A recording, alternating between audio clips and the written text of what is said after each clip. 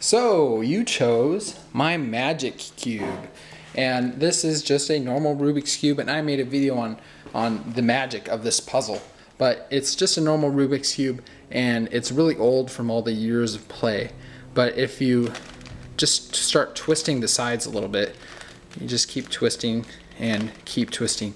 What you can do is then you can throw it in the air, spin it really fast, and what it does is it solves it. So there you go. That's the magic puzzle, and it's just a Rubik's Cube. So there you go. I'm going to put it back up here and click anywhere you like, and you can watch my other puzzles.